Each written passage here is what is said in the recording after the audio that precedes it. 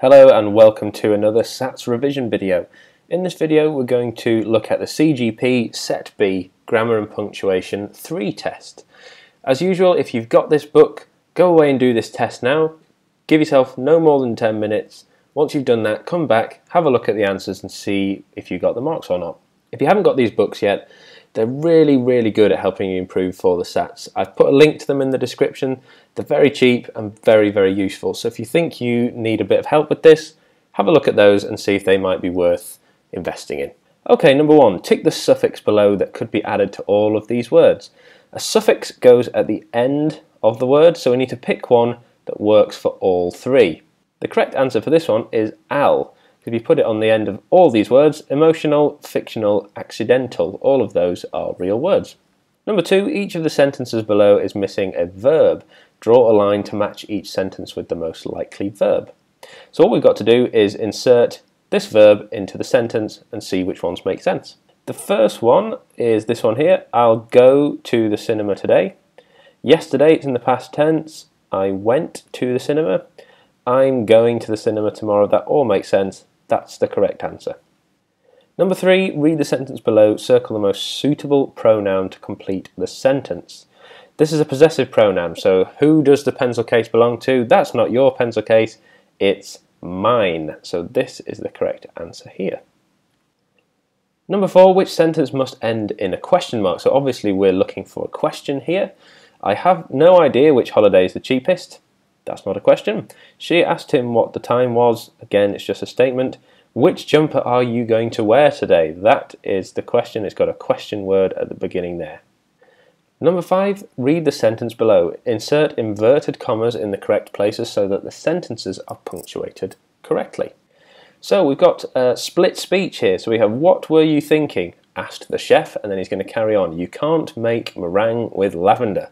That doesn't sound very nice.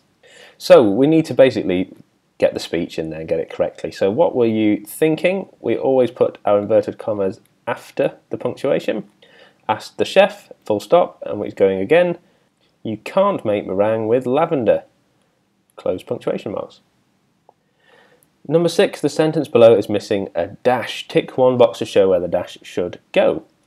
So what I tend to do if we're looking for a dash is I look at the spaces and think, where would the suitable pause go? So if we read it and stop at each box, it would be pretty obvious where that dash should go usually. So Sarah looked at me. She could tell I wasn't joking. That bit definitely doesn't make sense. Sarah looked at me. She could tell I wasn't joking. That definitely sounds right, so that's where I would put the dash. That's the best top tip I can give you. If you're going to look for dashes and hyphens, pause each time and see whereabouts it makes sense.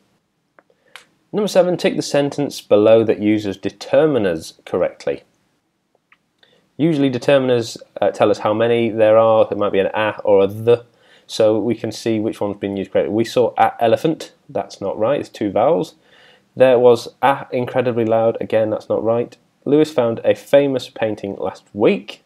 That one could work. Let's just check the last one. Captain Redbeard has an gigantic ship. Yes, that's definitely not right. So it's this one here. Lewis found a famous painting last week. Number eight, read the sentence below. Circle the most suitable option to complete the sentence so it uses the subjunctive mood. They always throw a question in like this in the SATS papers, and it's always, if I were this or if I were you, I would do something. So let's have a look here. If I were a bit taller, that's always the way it is, I could reach the top shelf. So it's not if I was, it's always if I were. Number nine, tick two boxes to show which of the words in the sentence below are relative pronouns. Okay, relative pronouns, they do tend to begin with a W. That's a little hint for you, but we can also look at the other words that are ticked and see whether or not they are actually pronouns at all. So if we look at dark, for example, dark is an adjective. That's not a pronoun. Directly is an adverb as well, so that doesn't work. So it has to be these two, but I do know these because I remember that most relative pronouns start with a W, so which and who. They do always follow commas as well, so that is a good trick to remember. Number 10, read the sentence below, tick the pair of pronouns which best complete the sentence. So again, we just need to insert these in here and see which ones make sense. They have to come in pairs, remember. So looking at the first one, Philip asked me where me, that can't make sense. Philip asked me where they could park, but them didn't know. No, that doesn't work. I reckon it's this one. Philip asked me where he could park, but I didn't know either. That's the one that makes the most sense. Okay, last question. Write your own sentence using the word drive as a verb. So remember, a verb is an action word, it's a doing word, so we're doing something, we're driving. What are we going to drive? So my sentence is going to be, I drive my car. It does say use correct punctuation, so make sure you put a full stop and a capital letter. You don't need to be really clever, a simple sentence will do just fine. So the second part of number 11, write your own sentence using the word drive as a noun. A noun is a person, place or thing or an object. So in this case we could use it as somewhere where you might park your car. So instead of driving, I'm going to use the word park as a verb, and I'm going to write my sentence like this. I park my car on the drive. Okay, that's the end of that test. I hope you did really well. If you got some of the questions wrong, don't worry about that. This is what this video is about. It's finding areas where you can improve. Go away and practice those things that you've got wrong. If it's relative pronouns, go away and do a bit of research on relative pronouns. That's the only way you're going to improve. If you found this video helpful, please consider subscribing to the channel. It does make a massive difference to me and these videos.